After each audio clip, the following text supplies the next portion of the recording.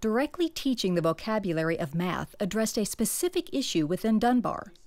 But Donna also worked with the teachers to address learning styles in many other ways. Some of these will be shown here, and others will be addressed in upcoming chapters.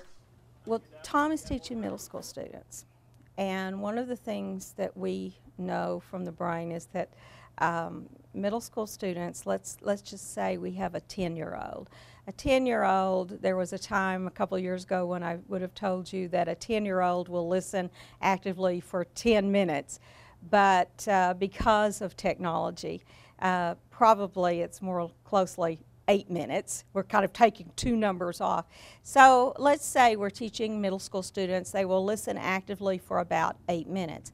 That means I've got to have a lot of ways in my repertoire to be able to do other things other than just talking to the kids. And he does a marvelous job of that. If you'll notice, he'll talk for a while, and then he has them do something. Then he'll talk for a while, have them do something. He's breaking up his teaching the way that the brain likes to learn. Refraction is caused by a slowdown in the speed of light.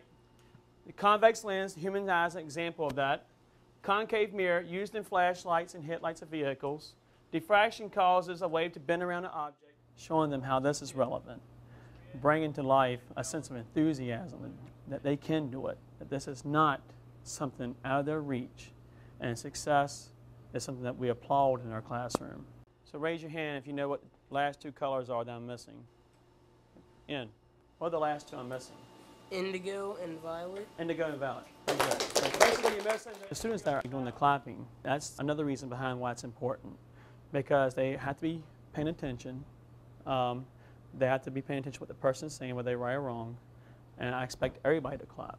And so they're involved in the process of when I call on one particular student to answer a question, they're involved too because they're going to be clapping here in a second.